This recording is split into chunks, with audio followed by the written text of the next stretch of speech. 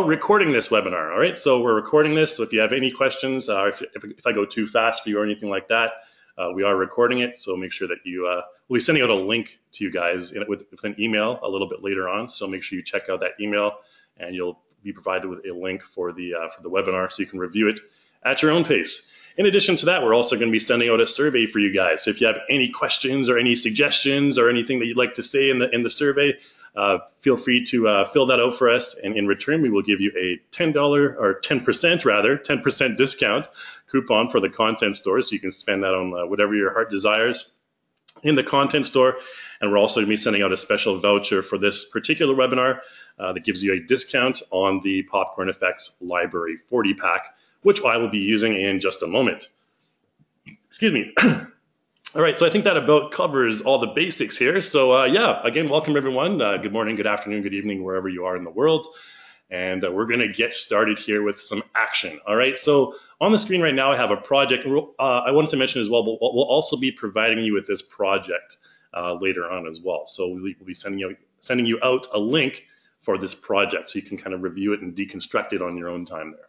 All right, so let's go ahead and play through the project that we're going to be having at the very end. We're going to just jump right into it, no more introduction. So we've got a lot of stuff to cover. So I'm just going to play back this project really quick, and we're going to see what we're going to have at the end of this webinar. We're going to start from scratch, but this is what we're going to end up with. So a guy just kind of running through and then gets blown away by an explosion. And then through the smoke, we see a guy. He should appear in just a moment here. All right, you see some fire and the smoke slowly dissipating, and there's our guy recovering from his injury. All right, so pretty cool stuff. That's what we're going to be, producing in the next 50 minutes or so. Excuse me. Apologies if I clear my throat multiple times throughout this webinar here, but yeah. Okay, so let's go ahead and start a new project. And you can press Control G to turn your grid on and off if you want. Just a little helpful tip there, so you can understand where the ground is, so you can see where the ground is there. All right. So the project that I had on the screen before, I have it saved as a custom project, and you'll get this project a little bit later on. But if you want to find that map or that scene, basically, you just need to go to your Set tab here, and under Terrain, there is a Mesh Medium folder here. And this comes embedded with iClone, so you will have this in your iClone 7. You'll have this combat stage, right? So let's just double click on the old combat stage and bring that in. All right, we've had this since, I think, iClone 5 or something like that. So it's pretty old school. All right, and we have this, beautiful looking stage. If you hold Alt and Shift, by the way, and you zoom out using both mouse buttons, click and drag both mouse buttons, you can zoom in and out faster. It's a really useful tip if you have a large scene like this. So again, that's holding Alt and Shift and both mouse buttons. You can zoom out a lot faster, okay, if you have a really large scene. All right, I always use that for larger scenes myself. I'm just going to press Control G to turn off the grid for now. Okay, all right, so here we are, this nice scene right here. And what we're going to do is we're going to add some water in there as well, since we have kind of an empty ravine over here. All right, I'm just going to throw in some water there. To do that, we can go over to the water folder under the Set tab again, and we're just going to go ahead and load in a gentle wave. All right, there we go, gentle wave. So now we've accidentally flooded the entire thing.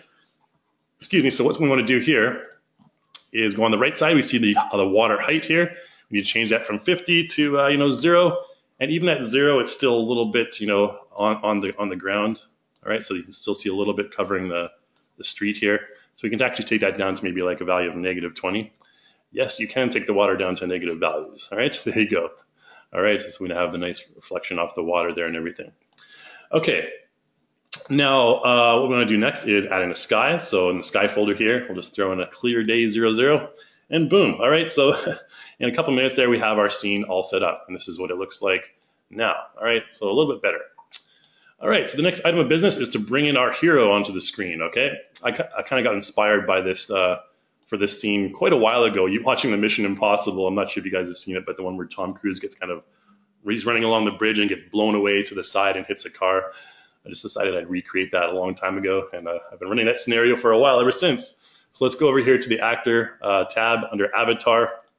Just click on Avatar here. You may not have some of these folders, such as the Battle Mech series, but I'd highly recommend checking them out. We got some cool looking Android characters, and I can talk about those a little bit later on if you have any questions.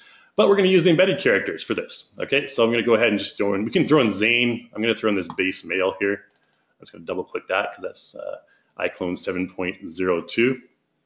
Let's wait for that to bring onto the screen here. All right, so there it is. So the first item of business is getting this guy to run. So we want to create a run cycle for him.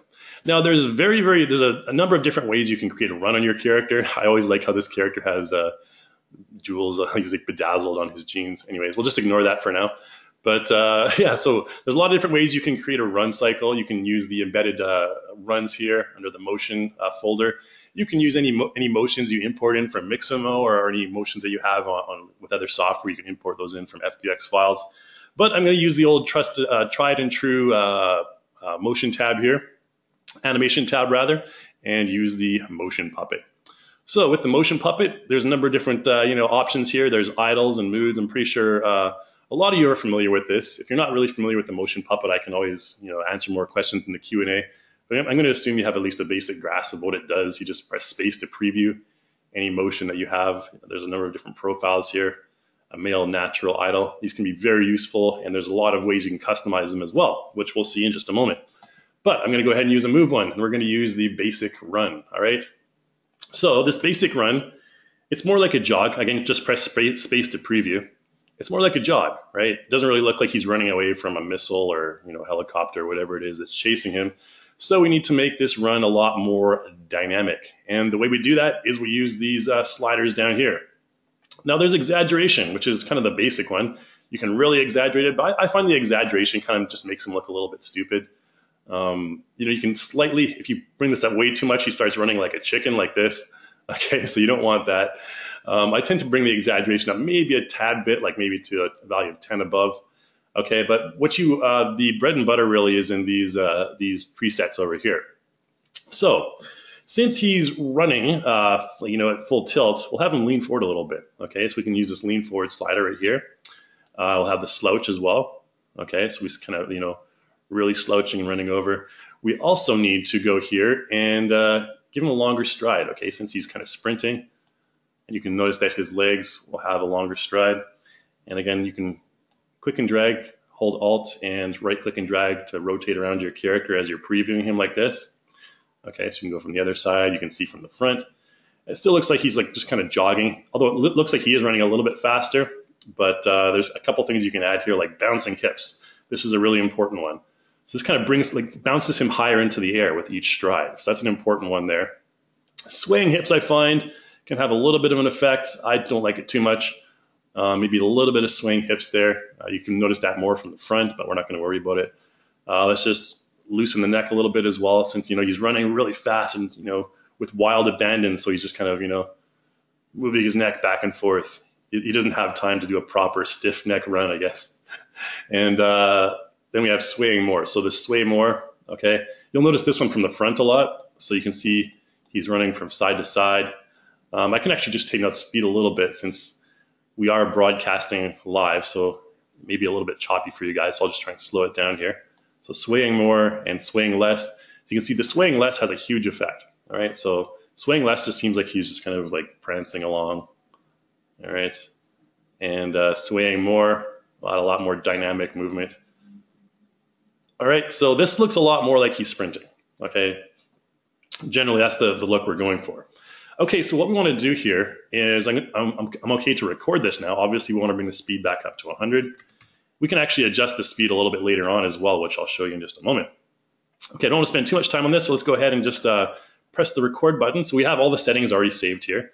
And I'm going to press record, and I'm going to record about, I don't know, like 10 strides or something like that. It doesn't really matter. So just go ahead and press space.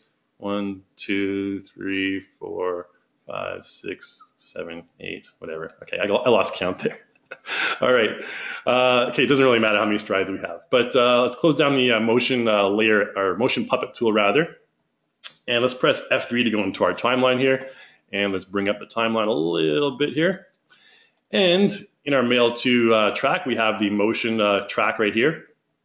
And we have the motion clip right here. So if I hold Alt and scroll my mouse button, I can zoom in and out of my timeline. Very important tip, holding Alt and scrolling in and out, the easiest and most efficient way, to zoom in and out of your timeline. Okay, so now we have this puppet clip. You can see right here, times 1.00, which means it's just at regular speed, 1-to-1. Okay, if we want to make this a little bit faster, we can do so. But what I'm going to do first is let's go ahead and play back. You can see he's just running in place. So I'm going to go to maybe about frame 250. Doesn't really matter. And let's press the G hotkey. If you press the G hotkey, that gives you like an overhead view of your character. You can press A, S, D, and F to get side views of your character, and G will give you the overhead view. And also J is a useful one for zooming in on the face. So those hotkeys are really useful. Your home row, basically. I use the F key all the time. You can use it for props and everything too. But we're going to go to G. All right, so at frame 250, we want him to be, kind of running forward. So how far is he going to run forward? Let's just kind of estimate right now. Press the W hotkey to bring up our movement gizmo on our character, and just bring him forward like this. About there. Okay. So now he's moving from here to there. Wow. All right. Let's press F to go on the side here, where we should have pressed A or S, but it doesn't really matter. And let's kind of take a look at, the pace. Basically what we're looking for is the pace that he's running at. We don't want any foot sliding, minimal foot sliding. So you'll notice here that one problem, not really a problem, but one thing that we've changed in iClone 7 with previous versions is now the transition between two transform keys is kind of an ease in and ease out. So you'll notice at the beginning, he's kind of running in place here, and he won't start kind of moving forward until the, these frames right here. And that's because the default transition curve between two keyframes is the ease in and ease out now. So let's right click on the second keyframe, go to curve editor, or not curve editor yet, transition curve presets. All right, and you can see the default one, like I mentioned, is an ease in and ease out. What I'm gonna do is I'm just gonna change this to a linear one. We're gonna go old school, okay? So, all right, we'll just change it to linear. That's all we need to do right now. And you'll notice that, yeah, it seems like he's still kind of just, sliding his feet a little bit. He's not moving forward at the pace that we want. So all we need to do in that case is go here to this frame and just move him a little bit forward. Okay, so there's less foot sliding. There's more complex and detailed ways to remove foot sliding, but this is all we're going to work with for this one. Okay, so I think that's fine. I think this pace right here is fine. And there we go. We'll just work with that. Now, another cool thing you can do is let's go ahead and just right here. This is all the running we need, okay? So I'm going to go right here to this frame, right click on my clip, and just break it. And then we're going to click on this and press delete to remove that part of the clip. So now we have up to here, and then he's just staying still from here. He's not changing position. Okay, if we wanted to make our run a little bit faster, like maybe it seems like he's still jogging, he's not running fast enough for our tastes, what we can do is we can actually speed this up. So click on the clip and make sure you have speed toggled right here, and click and drag it faster. And then you'll see right here that we have the part in parentheses here, the numbers in parentheses is now 1.21. All right, so that means it's 21% faster than it was before. So now if we play back, you'll see he'll just kind of run like that, and then we can move this keyframe up like this. Okay, and if we want, we can even make him run further down, or until he's like almost under the bridge here. All right, so just play around with all those parts right there, and I think he's kind of running pretty fast there, so that's fine. All right, so the next item of business here is we want him to kind of be blown away and hit the side of a car. All right, and the car is going to be we're going to conveniently place this right beside him at this point here. So let's go ahead and where are we at here? Let's find that car. I believe it's under Set tab, under Props, under PBR. Yeah, there's PBR and then Freebie right here. And RenaFox has generously allowed us to embed all of these rusty old cars into iClone 7. All right, so you can check out his stuff on Sketchfab, or there's stuff on the content store as well. Just look for RenaFox, you should be able to find it. Let's bring in an old rusty car A, and let's place it right beside our dude here. And after this, we're going to have him kind of blown against the car. All right. So keep in mind, we're at frame 207 right now. So any movement we make to this car will actually change from its original position. And I'll show you what I mean in just a moment here. Let's move it to the side. So this guy's a good citizen. He's parking on the side of the road as opposed to the middle of the road, even though it's the apocalypse, or so it seems in the background. All right. And the tires are actually flat, so they're meant to be like that. If you bring it up a little bit, you can see they are meant to be flat tires. So in case you're wondering, why are the tires so small? Okay, so we'll just place it right there. And of course it adds a keyframe, By the way, you always want to have this object-related track option selected, enabled, because that means whenever you select an object in your scene, it's going to switch the tracks to that object, which is a really convenient way. So you don't have to go up here and search in the projects and find all this, or not rather here, in the track list and find all the stuff right here. All right, so a little quick tip for you there. And this is the keyframe for the transform. So you can see we'll move from here to here. Obviously, we don't want the car to be sliding sideways. So we just need to click and drag that keyframe all the way to the beginning. And boom, it'll just stay in that position right there. And our guy comes bobbing along here. Oh, I forgot to mention as well, we need to actually modify the motion. This is one thing that I wanted to add, that we've had a new feature since the previous version of this webinar. Again, let's select our dude here with object-related track selected. Let's close down Rusty Car here. All right, so a way you can modify your run, let's actually just, okay, let's just delete this keyframe for now, this transform keyframe. We know where it is. Because what I want to show you here is the motion modify tool, where you can further modify the run. Okay, so after you've done your initial capture there, you can right-click on your clip and just select the modify option right here. Okay, and that'll bring up your motion modifier panel. All right, so this is a really cool tool, I find. What you can do is you can preview right here, and just the same as the motion puppet tool. And here you can see our run. Okay, so he's running just like this. And let's actually just expand this, slow it down a little bit. Okay, we're at frame what? 208. Okay, just running in reverse here. Okay, let's just whatever. Okay. Okay, so that's a little bit easier to kind of see for you guys, hopefully. I know when it goes too fast when we're broadcasting, it can be a little bit choppy. So again, let's do the same thing. Modify and preview. Press space to preview. Okay, so here we can dictate the upper exaggeration, lower exaggeration separately. So if we exaggerate the upper, you can see, whoa, look at his arms way up there. Pretty funny stuff, all right? I just like to keep the upper normal, and we can exaggerate the lower, all right? So now he's taking even longer strides. So we're just kind of really, exaggerating that lower, and here you can have him lean forward even more, all right? Just like this. You can have his neck forward, okay?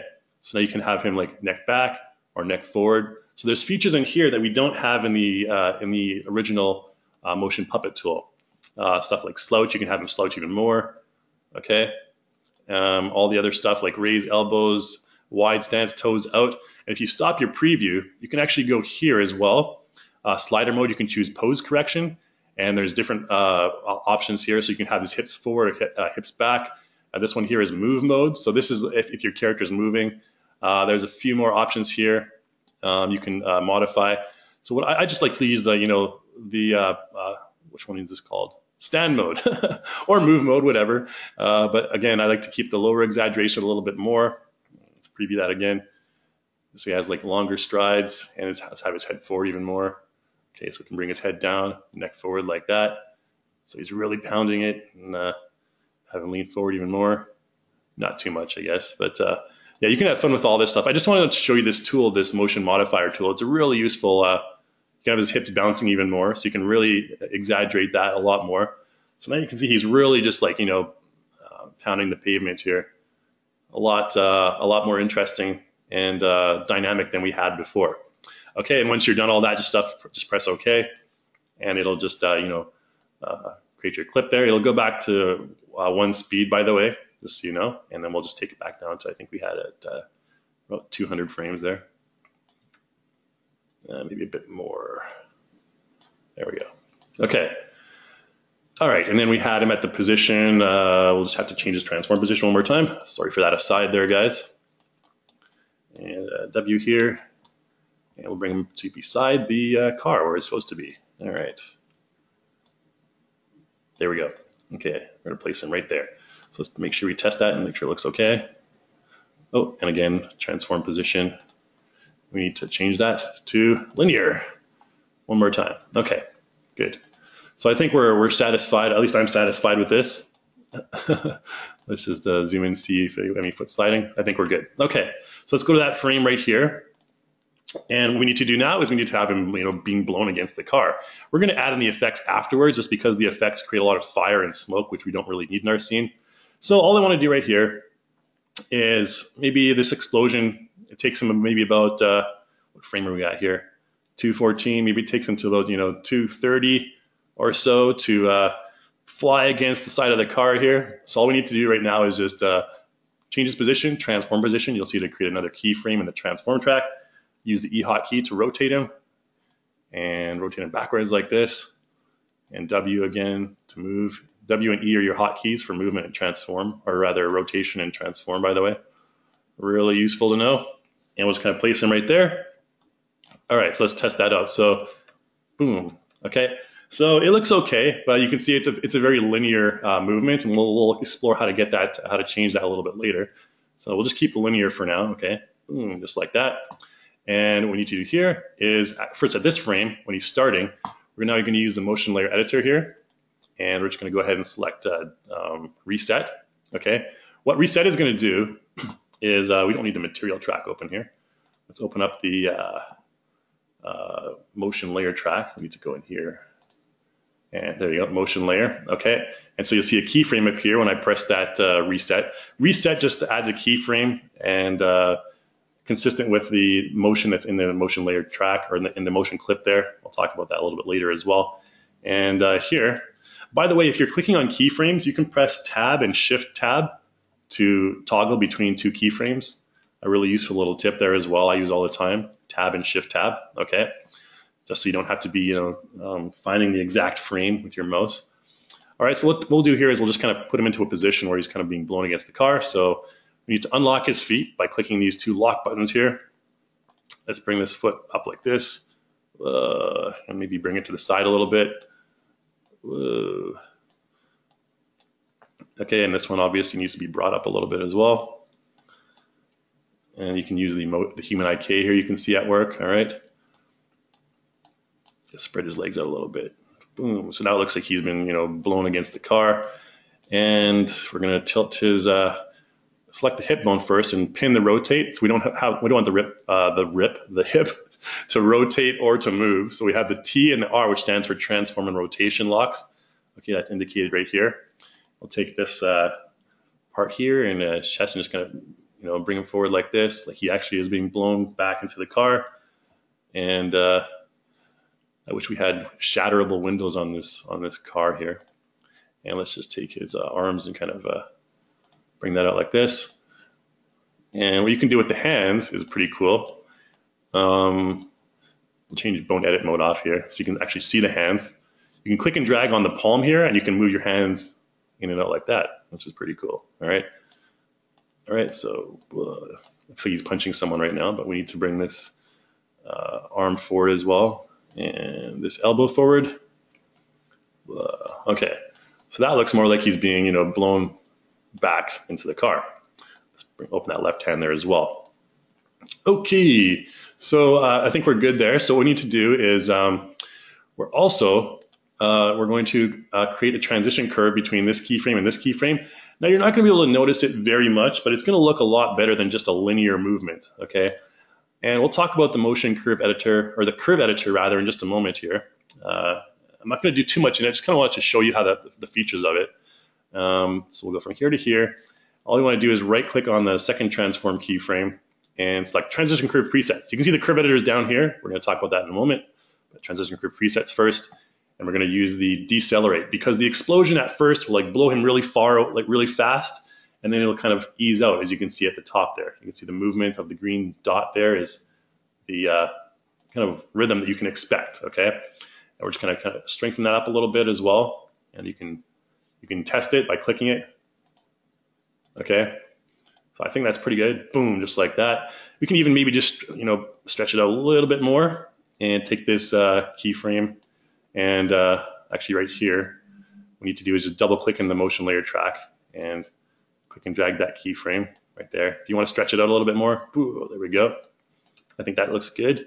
Okay, so boo. And then from here, we're going to have him kind of bounce against the car and fall back down. So then maybe from here to here. We're just going to do this really simply. We don't have time to get into much more detail here, but so we're just going to have 3 separate transform keyframes. And here, we're just going to move him back down to earth, rotate him like this. Woo, there we go. Head first, right into the pavement. Okay. Obviously, right here, we need to do a couple things. And the first thing I want to do is select our character and make sure we have foot contact and hand contact on, because once we do that, we'll have our character. You can see his feet will contact the pavement like this. Let's zoom in so you can see a little bit better. His foot will contact the pavement like this, and his hands will contact, and the human IK will take care of the rest. So we have this. His head will go through since we don't have head contact, but there you go. Okay, so we'll have him, bounce almost all the way back to the line here, and let's just adjust his edit motion layer position here. Let's take his head and move it up a little bit. There we go, and we can take his hips and move his hips a little bit forward there as well. Okay, and okay, so I think that looks good. Again, I'm not going to spend too much detail because you can spend forever, ages on this motion layer editor here. Apologies if my animation is a little bit sketchy. But there we go. And we'll just kind of, leave it at this position. I think that's fine. Maybe tilt his head up a little bit. Okay, like this. You can probably take his neck up a little bit as well. There we go. Let's take that hand back down. There we go. Okay, so that's the second position that we're going to have. And you can see his feet are kind of weird, but you can, take his feet and rotate those backwards like this. Okay, but then you'll have to bring them up. That. There you go. Okay. All right.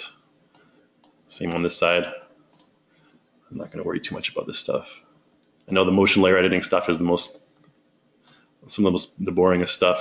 All right, so we'll just leave it like that, so it doesn't look like his ankles are dislocated. All right. So here's his ending position. Okay, so he kind of bounces off the car right here, and just like that, boom, and then coming down like this.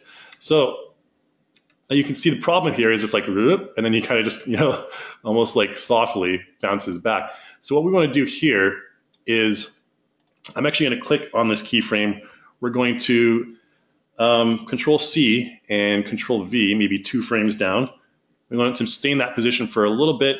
And at the second position, we're going to just, bring his chest or neck or whatever it is back like this, and have him like snap backwards, like he just kind of hit the car, okay? And maybe just bring his knees a little bit back as well. There we go. Okay, so it's almost, that's the impact pose right there. Okay, so like that, and then going back to like this way. All right. So from here to here we have that and then here his pose will be a little bit, forward, and we'll just take his chest there and move it to like this. Okay, so then we have this position to like that, and then poof, like that. Now what we want to do here is between these 2 transform keyframes right here, I want to right click on this one and use a different transition curve preset. This one we're going to use the sudden start with the elastic end. Okay, or you can use it. You can also use this end in a bounce. All right, so let's take a look what this does. So you can see it just kind of boom like that, and then he kind of bounces on the ground like that. Now the bounce doesn't look that realistic, obviously for a dude just like landing on the ground. You can also use this sudden start with elastic end, but I like this end in a bounce one. Okay, so if we play back the entire process here from him launching off the ground, okay, so you can see it's a little bit too cozy right there. So we need to kind of just tone down this this decelerate. Let's just kind of bring it down, to maybe 49 or something like that. So poof. And maybe we just need to actually do something a bit more. Damping might work on this one. Okay, let's try damping. There you go. And this one, we'll just get rid of that keyframe there. Okay. And this one needs to be a bit more. So what we need to do here now is, this is the advantage of having the curve editor, because without the curve editor plugin, you're limited to these transition curve presets. But if you have the curve editor, you can really customize these a lot. So let's take a look at this one right here. So we have him kind of blowing up against the. Let's not use the damping one actually. Let's use that the original one we had. Decelerate. It seemed to work fine when I did it before, but okay. Let's go ahead and right click, use the curve editor. All right, whoops, curve editor, there we go. Let's get rid of the motion layer editor right here. Now if you're, you want to get into the whole mode, you can go into Windows here and go to Workspace and go to Animation. And this will get rid of your content manager there. You can get rid of the mini viewport. Stupid GoToWebinar stuff is in the way there. You can't see it, but I can see it's in the way. Let's just take our curve editor out like this. All right. So curve editor, there's tutorials on this. I'm going to briefly explain it since we're kind of running out of time here. I want to spend some time on the effects and camera work as well, although the animation takes up the bulk of this stuff here. So there's position Y and position X, okay? Let's take a look at our character here, and let's scroll out. So you can scroll your mouse wheel in and out to zoom out, in and out of your curve editor here. And so the red X-axis here, that's what we're looking at. His position on the red X-axis, okay? Which is position is transformed right here, okay? On his own personal red X-axis. So basically horizontal from our perspective, excuse me, right now. Okay, and you can see the bounce right here. You can see the bounce. If we hold Control and click our control and scroll our mouse wheel in, you can see this is the bounce right here. And we can, you know, scrub through the timeline like this, and boom, and then that position right here. So here's our, from here to here is our decelerate, and from here to here is our transition curve preset, the end and a bounce. Okay, so what we want to do is we want to make this a bit sharper. This keyframe right here, we want it to be a bit sharper, since it's kind of like he's like, oh, I hit the car, time to decelerate now, and then like that. So we want to make it a little bit more angular. So what we can do is we can just not break it, rather. We need to go ahead and use the acceleration or deceleration or step or anything like that. One of these options right here. And what you want to do is click on your keyframe here and select curve, and you can go ahead and select sample, shown preset curves. You can remove keys. You can add a key if you want. So add a keyframe like this, just like that. And then what you want to do is, you know, move that around. So you can see it'll change the position and also the angle as well. And what I'm going to do here is we're going to go ahead and choose the spline position right here. Okay, and we'll just go ahead and change this to a tangent. It should be working there. Not sure why it's not. Maybe I guess we need to sample this whole thing. Okay, so if you do sample the shown preset curve like this, it'll just kind of create a bunch of keyframes like this. Generally, you don't really have to do this, but what I'm going to do is just use it for now. And we're going to take all these keyframes right here and go ahead and just kind of, you know, select them like this. I'm going to delete a couple of these keyframes, like these ones. Just select them and delete them. Okay, and then what's going to happen is we have this poof, like that. Okay, so now it's a bit more of a jagged. We can take all these specific ones right here, and we can use our little tool here to make it a lot more dynamic looking, just like this. And then if we want, we can add a keyframe over here as well. So just right click, select add keyframe, and just click right there, and it'll add another keyframe. And there's our little spline curve right there. So we need to make this as sharp as we can. All right, so it'll be something like this. We just play back. Okay, so we have like poof, like that. And we'll just bring this up a little bit. Okay, so now it's creating like a much more dynamic, so like poof, like that, okay? And we probably want to take these actually and move those a little bit further in like this as well. And here you can actually just, you know, take out the keyframes that you don't want. All right, so maybe like these ones I don't want. Just go ahead and delete those. And there we go. All right, I think this one will be fine. It's a little bit sketchy. I'm not the best at the curve editor, as you can probably see, but I'll just take these ones in a little bit as well. Change the position rather.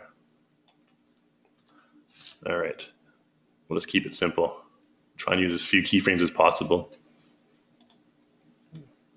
There we go. Okay. Delete these bad boys here. And we'll just take this one up. That's what we'll do. There you go. Okay. So you know, too many sampled keyframes, it kind of creates a bit of a hassle. So I like to kind of just you know, make it a bit more interesting by moving these up. Okay, we'll just work with that. I don't want to spend too much time on this stuff, okay? So there we go. Okay, so explosion, boom, against the wall, and then the bounce right here. And with that bounce, again, we can, change the amount of bounce. You can also change the Z position as well. So you can see he's bouncing up a little bit like that. There's his position, maximum height, and then boom, the Z blue axis right here. All right, and you can, reduce the bounce there if you want. Right click, add keyframe. Just place one right there, and then something like that. So he's not bouncing as high. Okay, and then maybe from here you can even extend it out, make his bounce a little bit longer. All right, so just click these keyframes and drag them out, so his bounce will be a little bit, less sudden. Okay, just like that. All right, so we're just going to work with that. Okay, that's the I spent too much time on the curve editor, but that's how you work with the curve editor. You can just select these keys, and I just showed you how to sample. And oops. Okay, shouldn't have that. Sorry about that. All right, so there we have that that bounce. All right, and then if you want to change the transform position, let's go back to our window, workspace, and standard. And I'm going to just close the curve editor now. And if you want to, press F3 to go into our timeline again. If you want to change the position during those bounces, you can see it creates all those keyframes right there. You can just delete whichever ones you want and place them wherever you want in the scene. Okay, but I'm not going to worry too much about this right now. Okay, so let's go ahead and move on to our popcorn effects stuff. So what I'm going to do is we're going to just go ahead and now I want to pre-mention here as well that you don't have to use the popcorn effects that I'm using. There's actually other stuff that you can use. There's content packs that you can get from the content store, but I'd recommend checking out the popcorn effects stuff. And I'll show you if you want later. I'll show you the particles you can use in place of these popcorn effects. Okay, so let's go ahead and add those into our scene first. So again, in the set tab here, we'll just minimize the props. We'll go to particles now. The stuff that comes embedded with iClone is in the legacy folder right here. You can use the smoke right here. You can see there's smoke and there's fire and smoke, this stuff right here. You can use these in place of the popcorn effects that I'm going to use, but the popcorn effects look a lot better. So I'm going to go ahead and use those.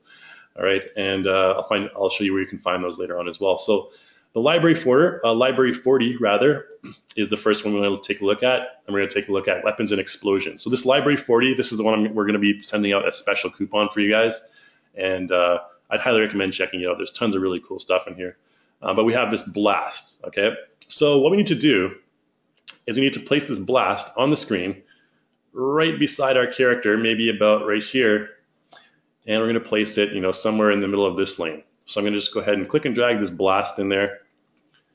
And let's just see, you can see that it's indicated by the dummy there. And what I'm going to do is we only want it to start blasting or emitting at this point right here, this frame right here. So this is frame 210. Okay. So that's the blast right there. Okay. You can see it blows him away. He's blown away by this blast. Now, if you just play your project like this, it's going to keep on exploding. You're just going to see multiple explosions, okay?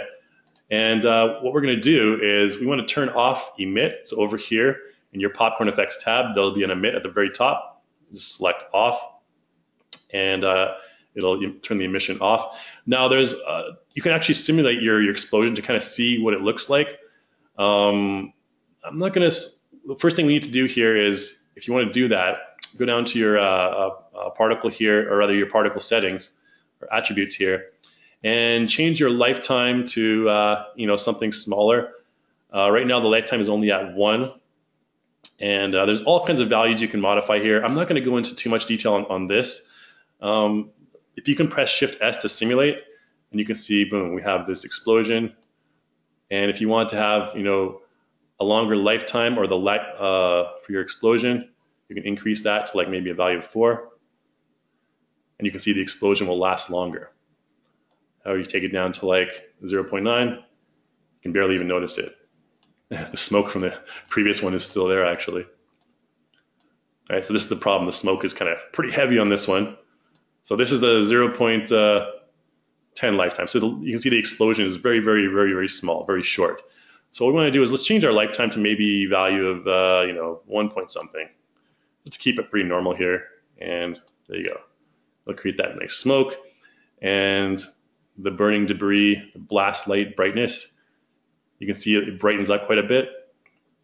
Okay, using global illumination, it brightens up the entire scene here.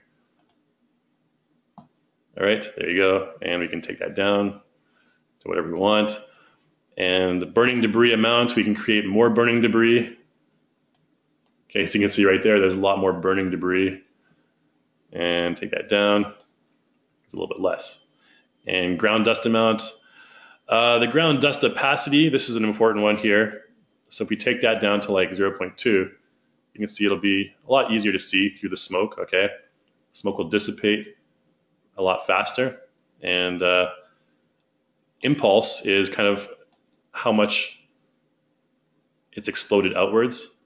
Okay, you can't really notice a difference much right now, but yeah, just take that up to like a higher value to have the smoke spread out in a longer distance. Again, I'm not going to worry too much about these parameters. You can experiment on your own time. They're kind of easy to figure out. Let's just press Control S, or rather Shift S, to end the simulation there. And what we're going to do is at that frame, right now we're going to have emission off. And we're going to go to that frame. I think it was frame 210 or something that we had at. Yeah, where he starts to lift off the ground. We have liftoff right about here. All right, you can press go by frame here as well. All right, so this frame is where the explosion happens. Let's just go ahead and emit on, and then boom, like that.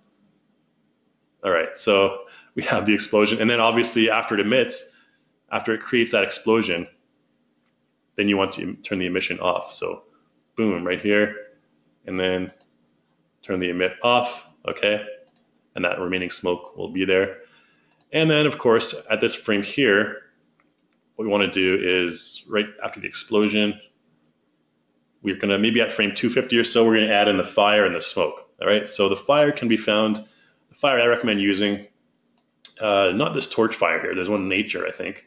That's a better fire for, is it in nature or is it in magic? Can't be in magic. Oh, I think this one might be in the learning samples actually. So the learning samples under applications, there's a texture emitter folder, and there's a fire in here. You can also use this burning ash, which is pretty cool. I think the learning samples come with a plugin. All right, so keep that in mind. And there's a fire here somewhere. There we go, flame. Flame on. Let's just bring it over here to the relatively the same position that our explosion occurs. And what we're going to do is just go ahead and simulate that. Shift S again. Let's just disable our blast for now. You can disable it by pressing this button right here. Activate, deactivate. All right, let's select our flame. Shift S to simulate. All right, there we have it. There's our flame. Obviously it needs to be a little bit bigger. So let's go over here to our emitter settings here. Change our volume on the X and Y axes, which are the first two. Let's change it to about 200 maybe.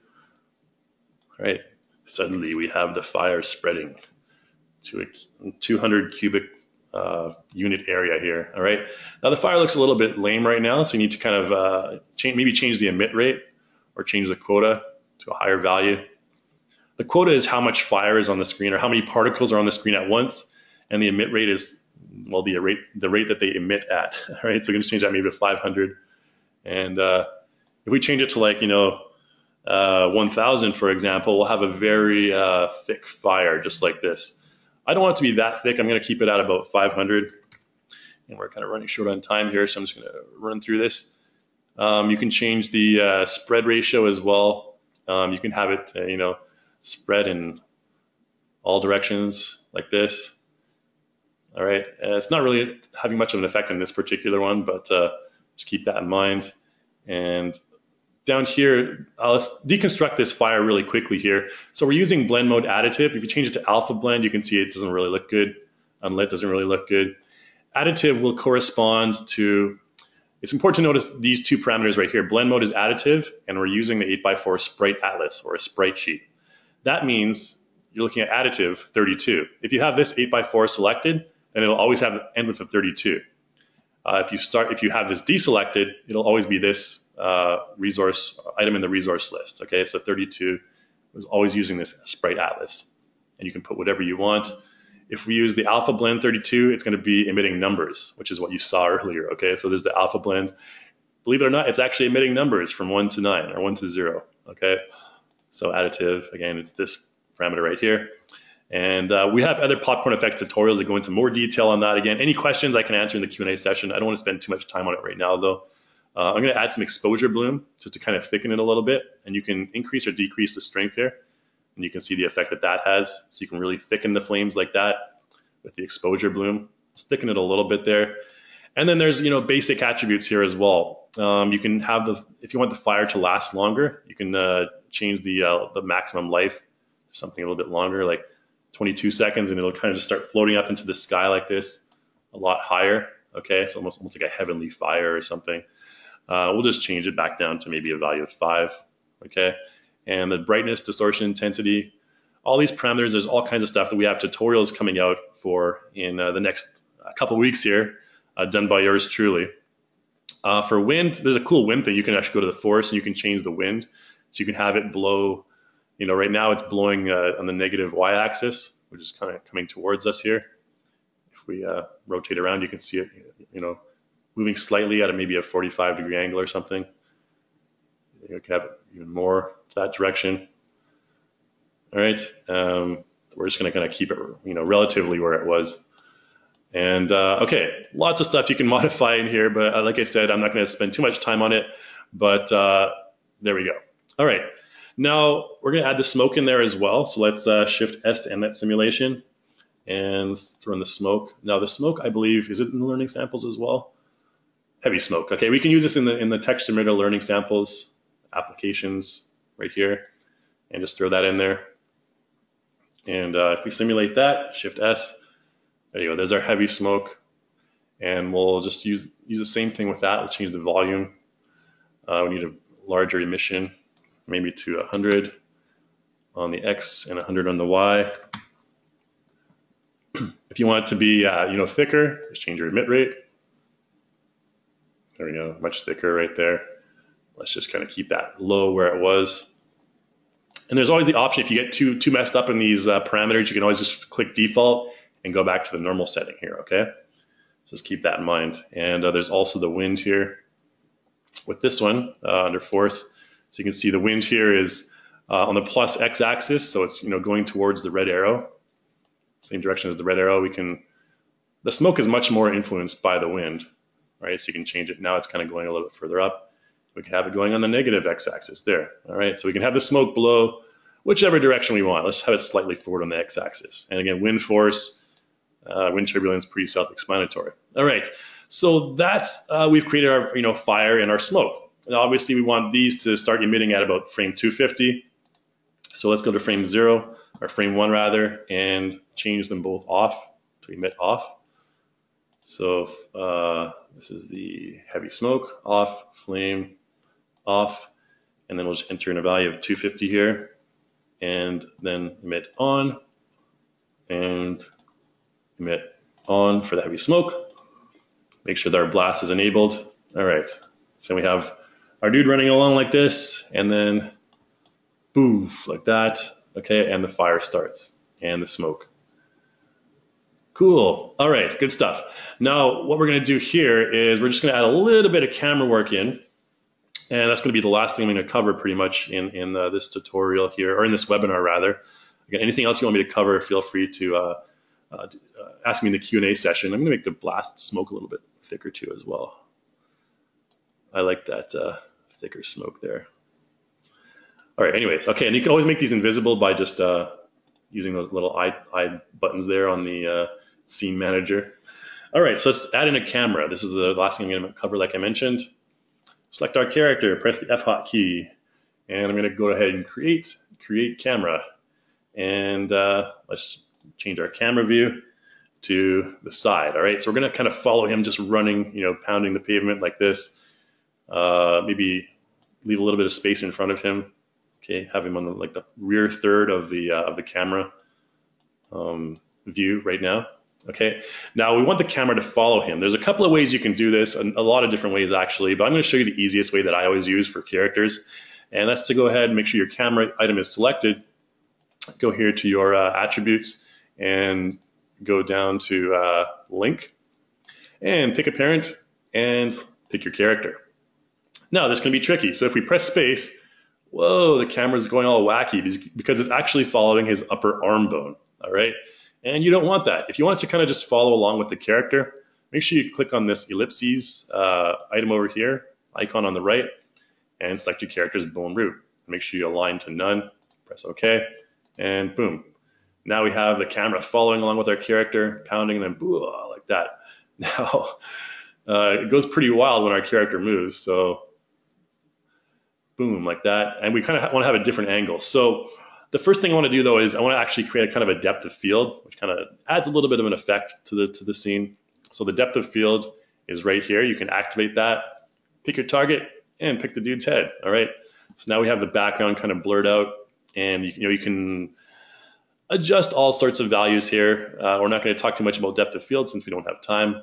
But if you have any questions, again, feel free to ask me. And I think the explosion happens at about frame, I think it was 210 or so. All right, so maybe about here. What I'm going to do is I'm just going to move the camera slightly. We're going to select our character and move it slightly ahead of him like this. All right, so then we have the camera kind of slowly rotating to the front, okay, like this. All right, so we're kind of just panning around, and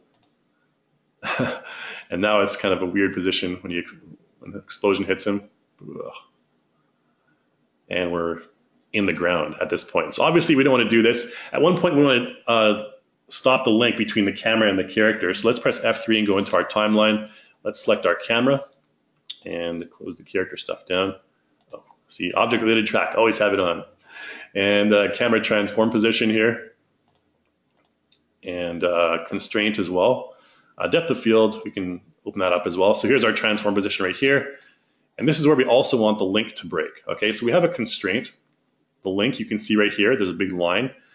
And at this point here, we want the link to end because we don't want it to follow him along when it's kind of just blowing against the car. So what we want to do here is go ahead and unlink. And you can see that'll end the line right there. And right here. So here we can create our own camera movement. And what I'm going to do is at this point here, let's just go ahead and move our camera to this position right here. And right here. So we're going to end maybe about right here, I think. Now, what I want to also do with this camera is we can actually add a transition curve to our camera too. So we'll have this explosion and poof, like that. And nope, we need to have him a little bit more forward. So let's do something like this because I want to see him through the fire and the smoke. That's the kind of the end game here. All right, so let me have a position like this. That should be fine. And okay, maybe even a little bit more. Actually, what I'm going to do is at here, as he hits we're going to have him kind of follow along. So we'll have 3 camera positions, okay? So poof, like that. And from here to here, what I want to do is I'm going to actually right-click and select transition curve. And now, because we have an explosion, what we can do is we can have this sudden start with elastic end. So poof, like that. And what's happening there is our camera's going to like jitter at the very beginning where the explosion occurs, and then it's going to slowly balance out as it approaches this keyframe right here. So it's a little cool effect you can use with explosions, like poof, like that. And there we go. Okay, so that's all the camera work we're going to be taking care of right now. And at the end, you can see we have our character, and then we'll slowly kind of at this point, maybe just pan around through the fire and the smoke and see our character, get a close-up of our character's face. So maybe at about this frame here, we'll have a nice, pan over to here, because I want to see him through the distortion. All right, right here. And it looks like our fire is vertically aligned. We need to fix that. I'll talk about that in just a moment. Okay, let's take a look at what this looks like. Running along like this, slowly panning to the front, poof, like that, and then you go through the fire, and then we kind of see him from that side over here. And notice that the cool thing with popcorn effects is they have distortion on your characters. They create distortion for anything in the background. They have distortion maps, which is pretty cool. All right, so I'll find an example where it kind of hits his head right here. Take a close look at his head right there. You can see some distortion right there on his head.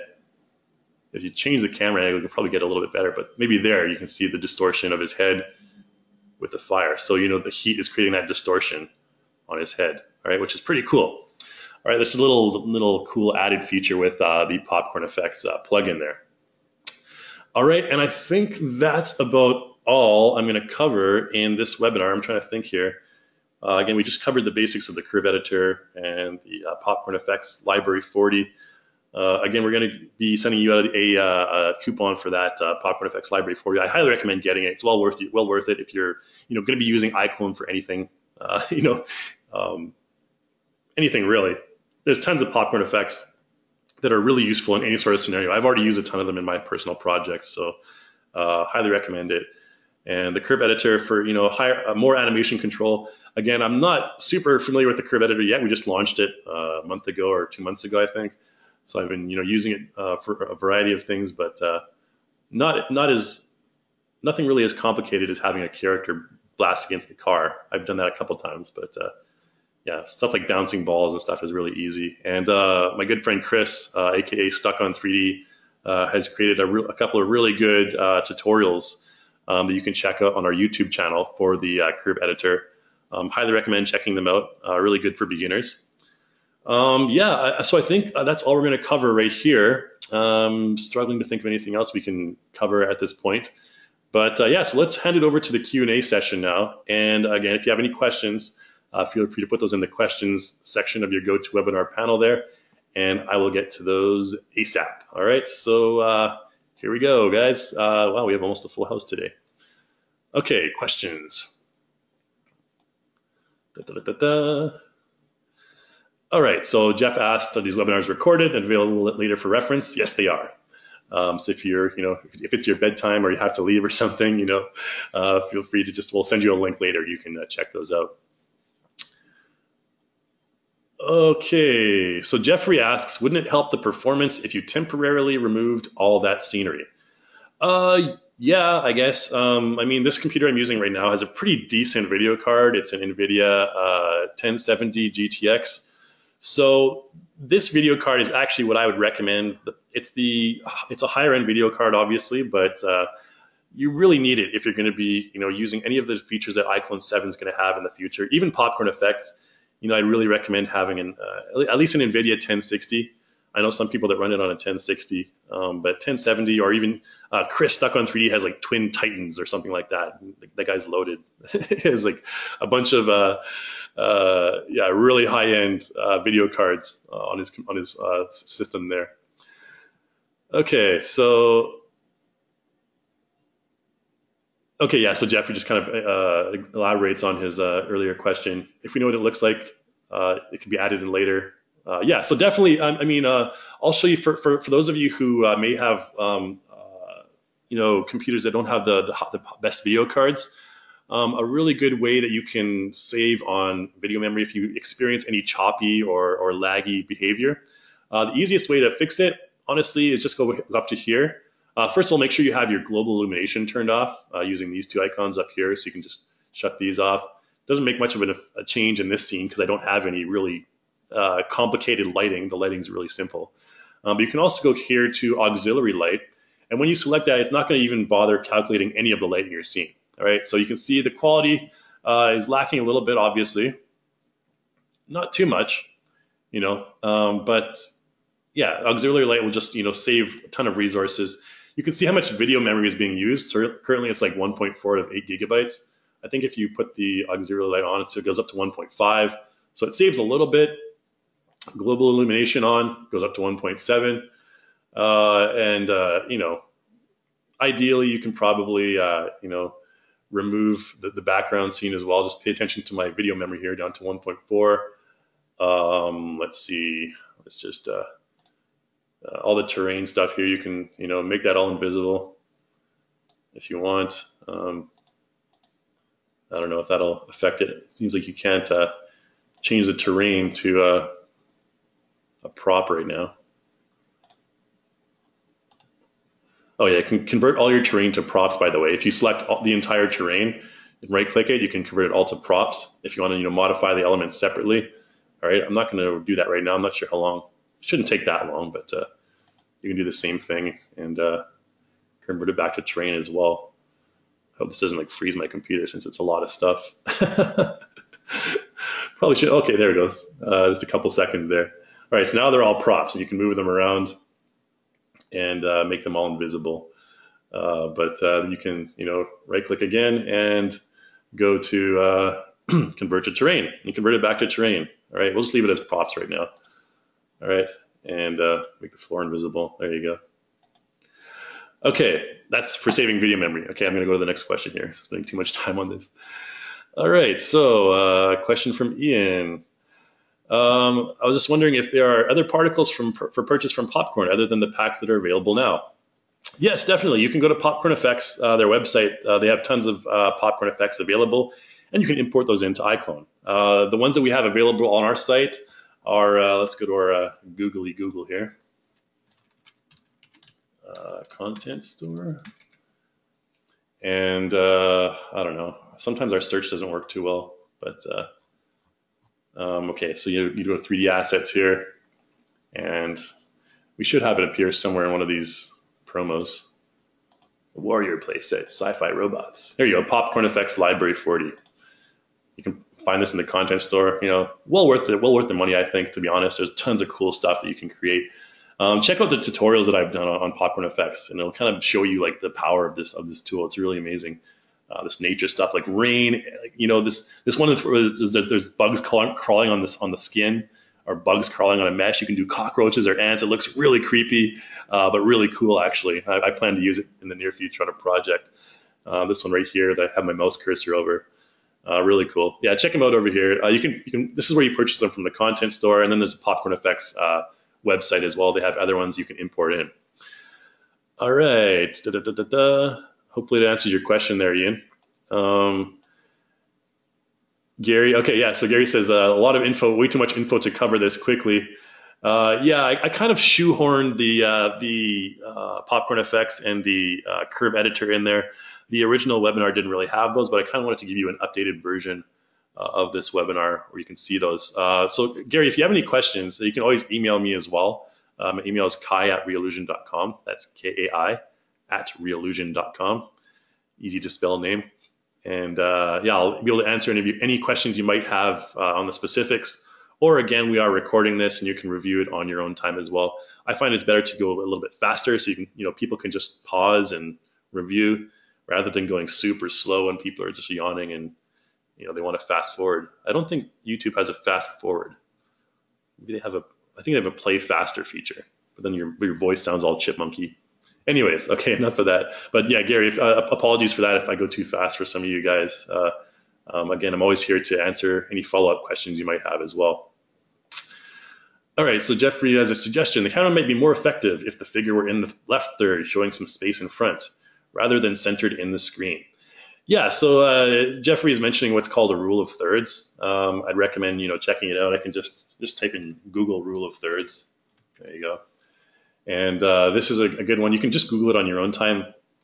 Basically, what he's talking about is at the beginning here. So if I shift the camera a little bit over, he's kind of in the third. So right here, the camera position looks a little bit better than if he was right here. If he's running and the camera position is like right in the middle and we're following him in the middle, it doesn't really look as good, okay? We don't really get the effect of him like going anywhere. Whereas if we place him in the left third of the camera right here, then it seems like more like he's kind of, we see the stuff in front of him and we slowly pan to the front. So we feel like we're kind of making progress, so we feel like we're kind of, running along with him. So at this point here, he's pretty much in the middle of the screen, which is what I intended. He starts off at the very left of the screen. So it's kind of like an unconscious thing where you just kind of feel he's making progress through the scenes. It's like a cinematography trick. And, as the important explosion happens, we're just boom right there. And there you go. And then the rest of the stuff is just, your creative freedom, whatever you want to do. All right, so that's the rule of thirds. You can just Google it on your own time. I don't have too much time to go into the detail on that. But, okay, so another suggestion. Okay, so one thing I wanted to mention as well is this explosion actually has sound. Unfortunately, the PC I'm currently using doesn't really have speakers. So, but the project that you get will have sound, okay? Now, the project that you get, if you don't have the Popcorn Effects Library 40 pack, you're going to see a watermark, okay? You need to purchase that pack if you don't want to have the watermark. But you can still hear the sound. when you play that back. All right. So you can also attach your own sounds as well. Like for example, when he's being flying back against the car. Yeah, you can attach a sound to that. One thing I forgot to mention as well, Darn, I forgot to do the car thing. I want to show you a really quick. Again, we talked about the transform of the car or the character position, but a really quick and easy tip that we can use is when he hits the car. So right here, what was it? Frame. So right, he actually goes through the car. Okay, so right here as he hits the car, what I'm going to do is actually just change the car's transform position. So we're going to just press F3, go into our timeline here, and I'm just going to just double click on the keyframe there. So right here, and we're just going to rotate the car back like this, and you can maybe even change the position. His butt's going through the car, and then as he let's maybe make it a bit further down here. Okay, and then we want the car to go back to the regular position. So I'm just going to copy that keyframe and paste it down over here. And again, I'm going to use that same transition curve preset. This one's going to elastic start with a sudden end, so it'll just kind of be like this. Which one did I use again? And then a bounce. There you go. So when the car returns back to its normal state, it's kind of bouncing like that. Okay, so hits it, boof, like that, and then okay, just bouncing back. Just ignore his butt going through the thing, but there you go. Okay, just wanted to show you that really quick and easy. Why did I mention that? I kind of get off topic sometimes. Sorry, guys. Okay, so Sandy asks a very good question. Can the emitter settings be animated over time?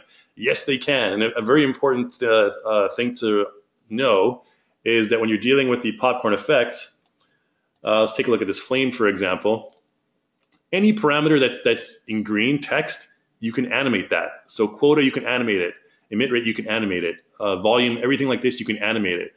So anything that has green text, you can change that through the duration of your project and keyframe all the animations. So if you go to like attributes, for example, you'll see there's tons of attributes that you can bring up. Where are they here? Oh, emitter settings. There's tons of emitter settings stuff, like all these values right here. You can animate the particle mode. All these ones right here, you can animate.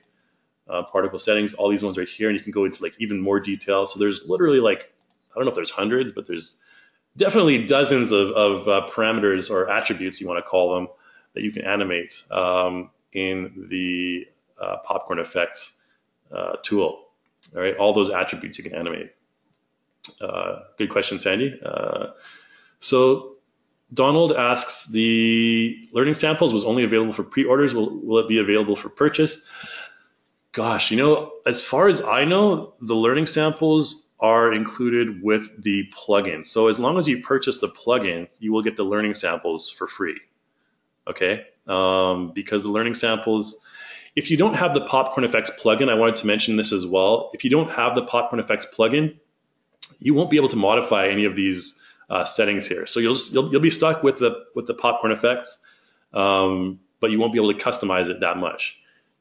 Which is fine for some people. I find that most of the popcorn effects are pretty cool the way they are. I find that sometimes when I experiment with them, I just mess them up even more. But of course, if you want full control over the attributes and animating them, you need to have the popcorn effects plugin there.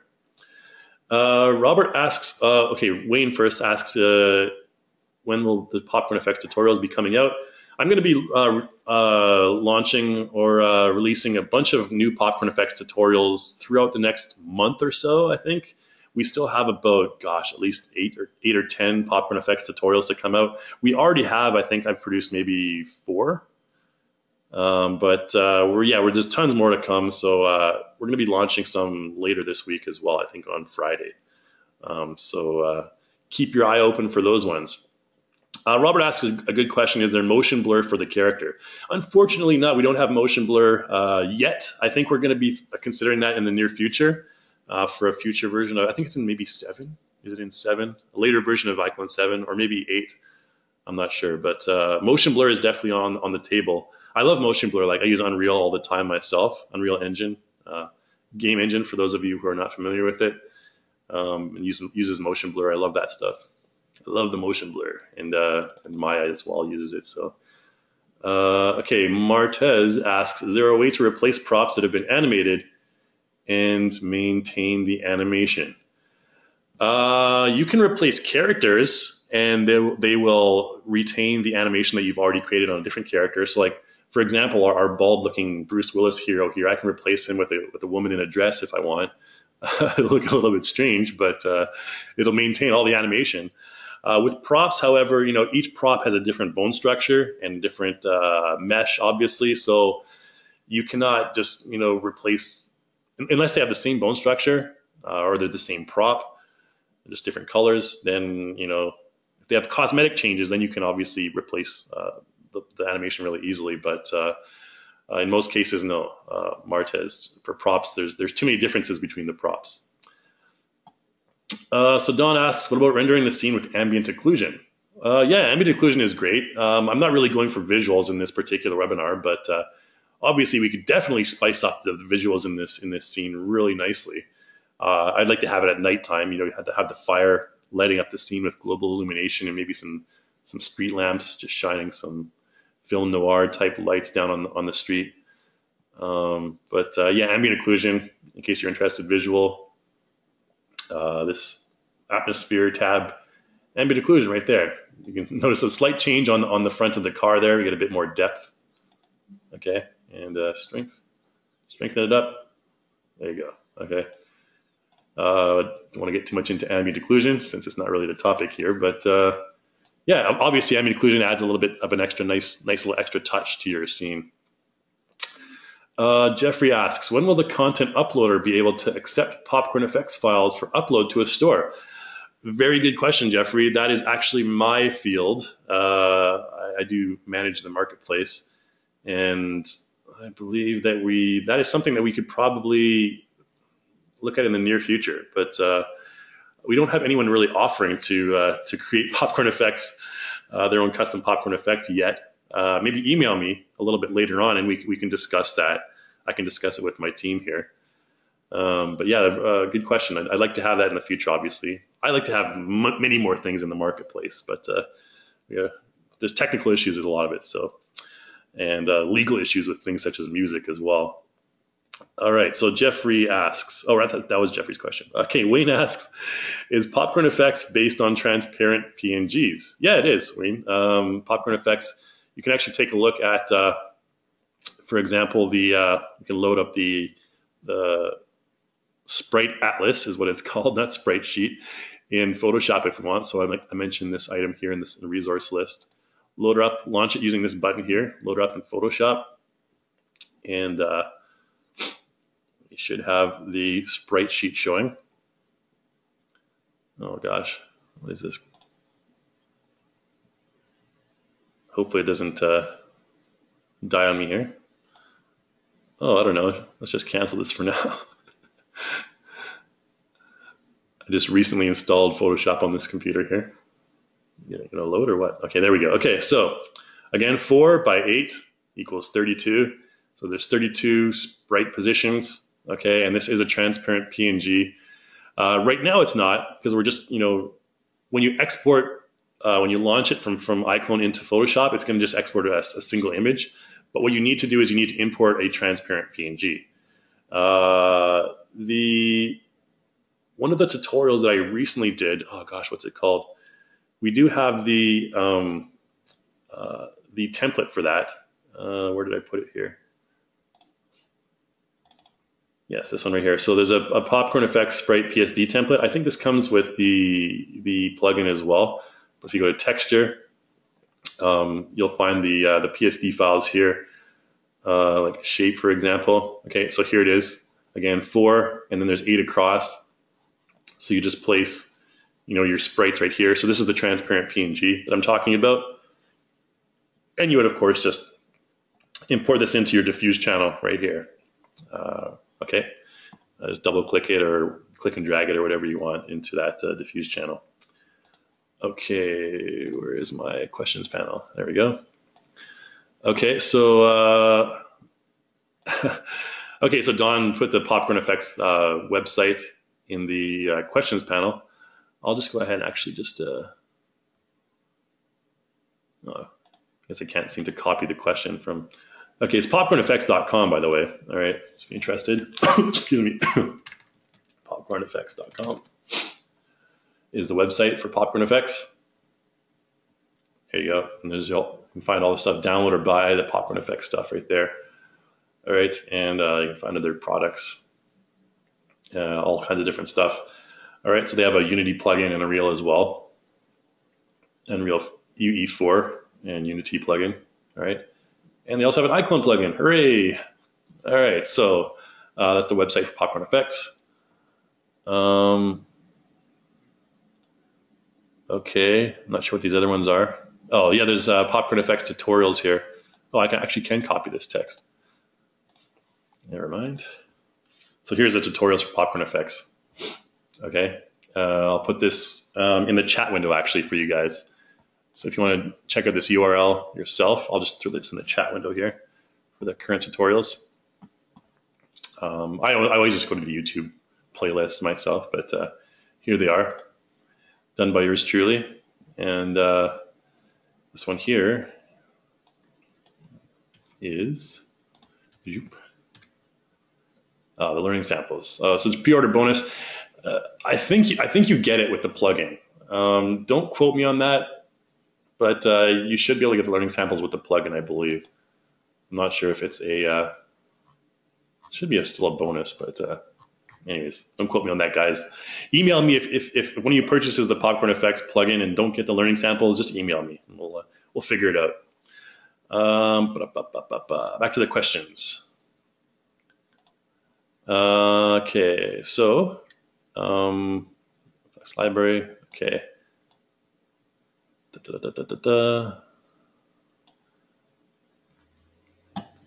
Okay, so Bernard mentions it'd be great to see a character throwing a magical fireball as part of a Popcorn Effects demonstration. Well, Bernard, I think we could probably fit that in a future tutorial, have a character throwing a fireball. It's pretty simple stuff to do. So, yeah. All right. Thanks for that. Jeffrey likes the rocking of the car. It's really simple and easy to do. 10 seconds if you know what you're doing. Don here mentions a book on creating cinematic scenes, cinematography. I'll place this in the chat window as well for Don who wanted to share this. All right. If any of you guys are interested in cinematography, this is a good book. I have a really good book I like is by McKendrick. It's called On Filmmaking. And I read that because it was recommended by the creators of Black Mirror. I'm not sure if any of you guys have seen the TV show Black Mirror, but it's one of his main influences for books. It's called On Filmmaking. McKendrick. I'll put it in here as well. I think that's how you spell McKendrick. Good one to check out though as well. Just order off Amazon or whatever. Goes into a lot of the old school stuff. MIB, Men in Black. The Man in Black asks, can the popcorn particles be used in Unity? Yeah, well, they have the plugin, which I just showed you there. You have to purchase that separately, though.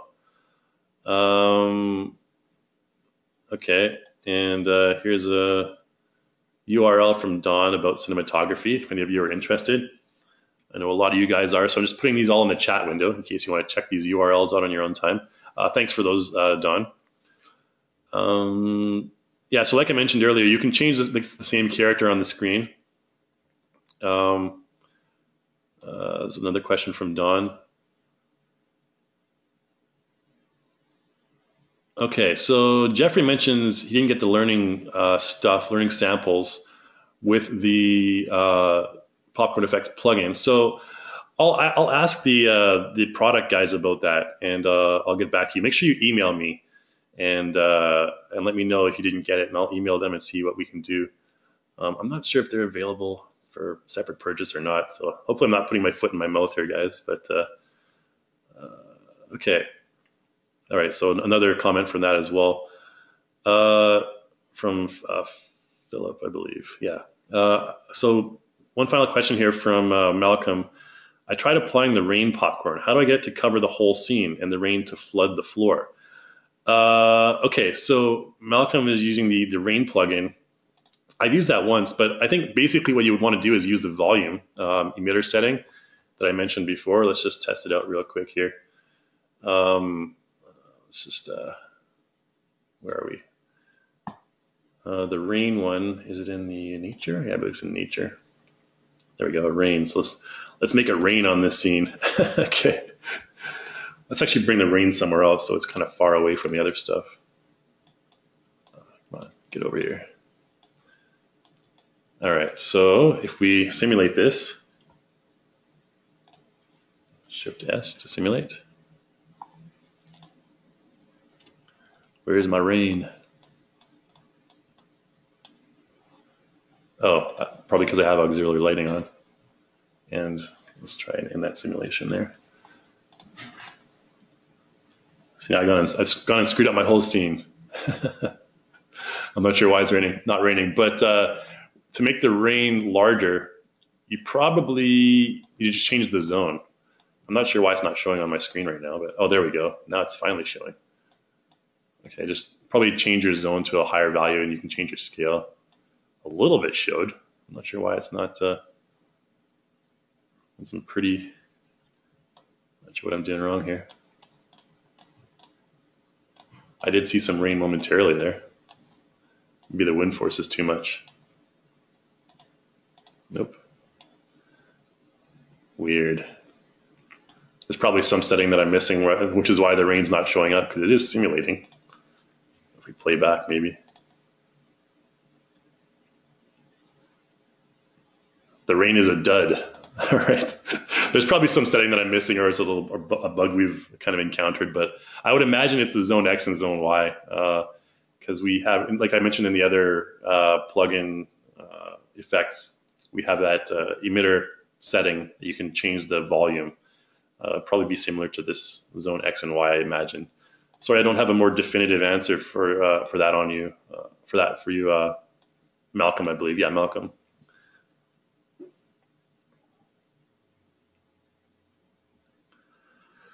Okay, so Mickey mentions for the missing samples, go back and recheck the purchases. Don said it's dry season, no rain. Okay, so yeah, Mickey says go back and check your purchases. So you can actually like log into your account. By the way, my questions panel is going all crazy. If you like want to log into your account, just go up here to like my account. I probably shouldn't show you guys all my stuff here, but sign in. And under registration, you'll see that you have the download and you have like the patch bonus stuff. So maybe it's not for that one. Probably need to go to orders. So there are popcorn effects tools right here. There's the install RLD. So maybe here's the, okay, yeah, so the plugin for iClone plus the popcorn effects library is probably in here somewhere. And you probably want to, I think here's the plugin, the library 40, you view detail. Okay, there's the learning samples. There you go. So learning samples, you can find it down there. That's you go into your account and go to order, and then just find it down here. Hopefully that works for you guys.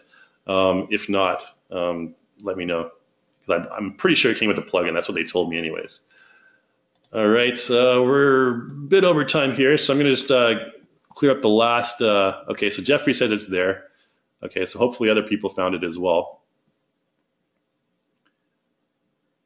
Okay, so Donald mentions he was able to get the ring working, so good on you there, Donald. You did one better than me, but I haven't really experimented with it yet myself. So yeah. Oh, maybe the rain was falling above ground level. Doesn't make sense though. It should be falling.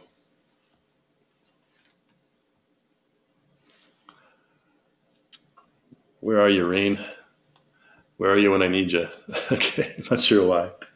Maybe I messed the zone's too big. Maybe it's just kind of scattered. Gosh, I don't know. There'll be something here that I'm missing. Anyways, I don't want to spend too much time, waste too much of your time trying to just troubleshoot the rain. Okay, so we'll just do one final question here from Mickey. Can you resize the transporter effect?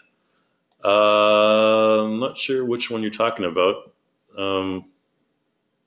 Maybe it's under VFX. I'm not sure which one you mean there, Mickey. Maybe it's in. Just let me know if you're when you're talking about transporter. Oh, teleporter right here. Okay. Geez, I don't know. Let's find out. I don't want to spend too much time just troubleshooting this stuff, guys. But if you can resize it, there should be a global size or something like that.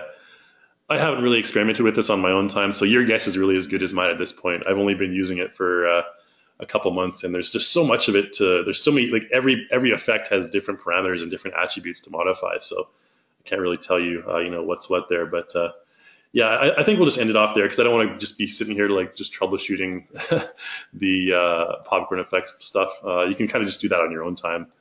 Hopefully you guys forgive me for that. But yeah, I think we all have stuff to do. I need to have dinner myself. But all right. Anyways, again, any other questions? Email me kai@reallusion.com.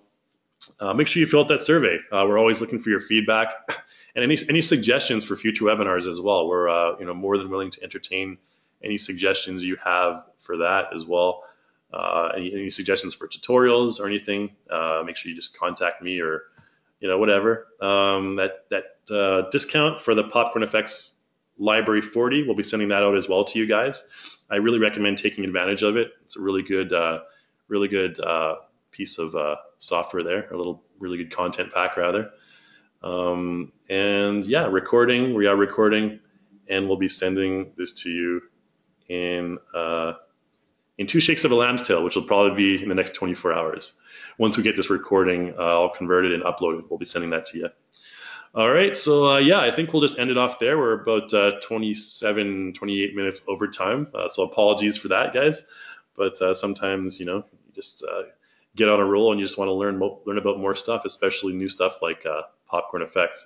I know everyone's excited about that, as am I myself. So yeah, thanks so much for attending, guys. Hopefully you learned a lot, and take your time to review the video if I went too fast for some parts. And yeah, I think I'll sign off there. So again, thanks for attending, everyone, and make sure you check out our YouTube channel and our forums over at forum.reallusion.com. We have a very active community that can help you out with any other questions you might have. All right, so I'll sign off and bid you adieu, and we'll see you in the next webinar.